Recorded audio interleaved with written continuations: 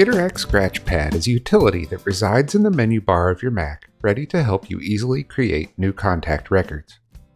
Opening the Contacts app, creating a record, navigating through the various fields to get down the right information can be clumsy. Interact solves this problem by letting you quickly jot down or paste information in any order and let Interact do the work to sort it out into a contact card.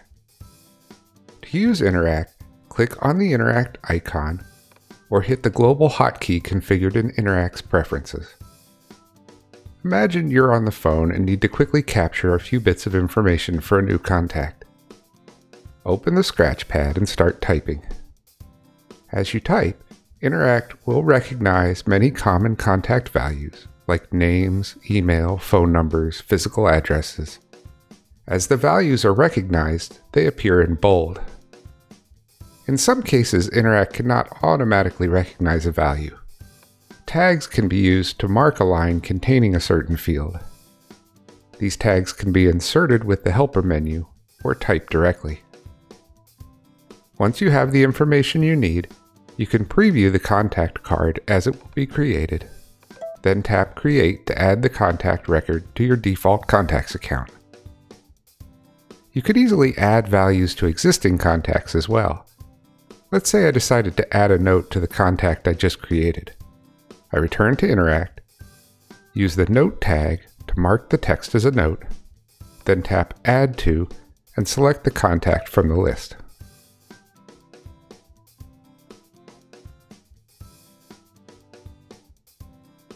Another common use for Interact is capturing a block of text with many values, perhaps an email signature, information in a document.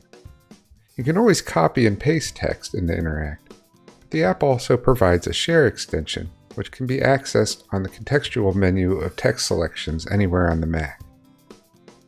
In this example, I'm at one of my favorite restaurant websites, and I want to keep this information for future use placing orders.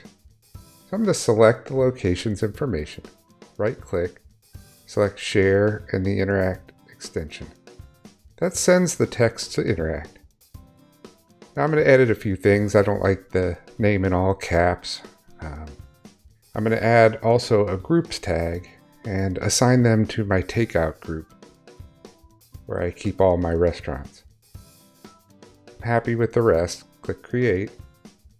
And now I've added that entry. And you'll see they've also been added to my takeout group. Thanks for watching this quick introduction to Interact Scratchpad for Mac. We hope you'll check it out and download it on the Mac App Store. The same great Scratchpad features and more are also available in Interact for iPhone and iPad. Find out more at agiletortoise.com. Thanks.